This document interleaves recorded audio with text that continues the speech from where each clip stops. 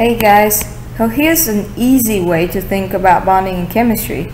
There's really only two types of bond that we talk about, the two categories of bond that we're talking about.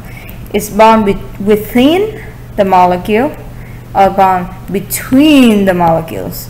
So a fancy way of saying it is that within the molecules type of bond are intramolecular, and bond that is between molecules are intermolecular bond, kind of like international is between nation.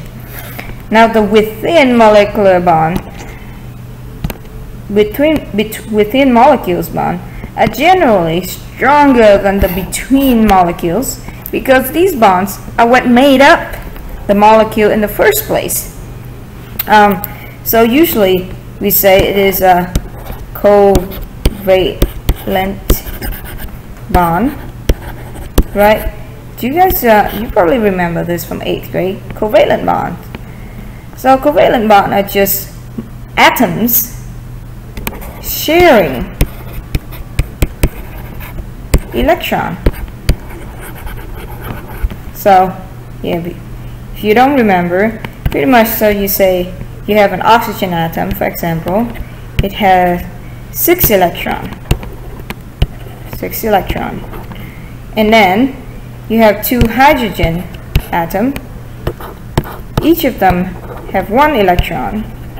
These guys share these 2 electron, and that's how you get the solid line, and voila, you have 1 molecule of water, a molecule of water, with these things are called the bond that connect them, the intramolecular bond.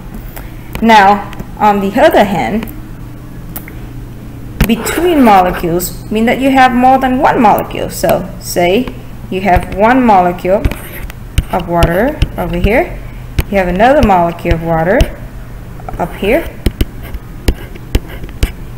and they have intermolecular bond, and in this case it is a hydrogen bond, that is this dash bond between oxygen and hydrogen. So are there other intermolecular bond?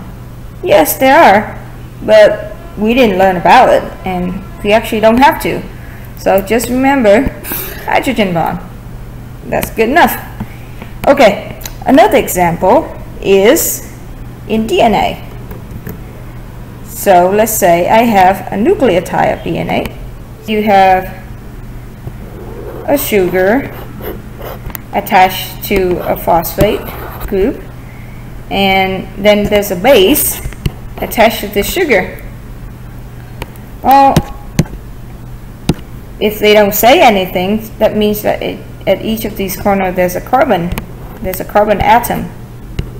Here, and these carbon atoms are, look, being connected by a covalent bond, a solid line. And now if I have yet another nucleotide, now the second nucleotide is going to be covalently attached with a solid line to the first nucleotide.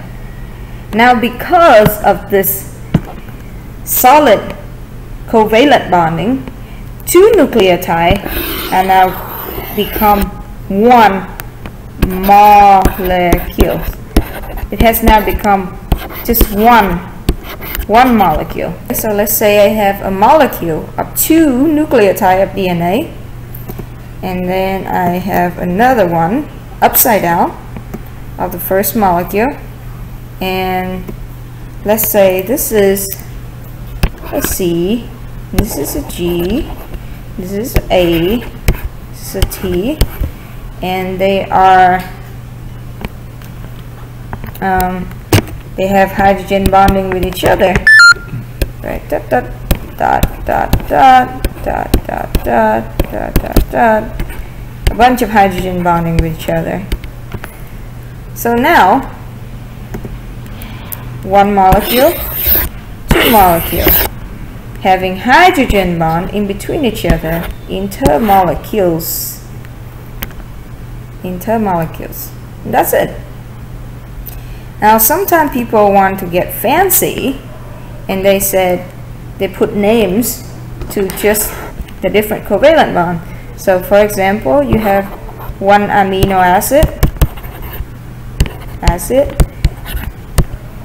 covalently bonding to another amino acid, and then they call that the peptide bond. But really, peptide is still a type of covalent bond.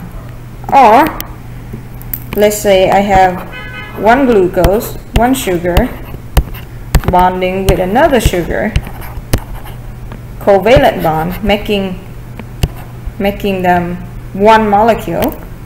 I can call it glycosidic bond.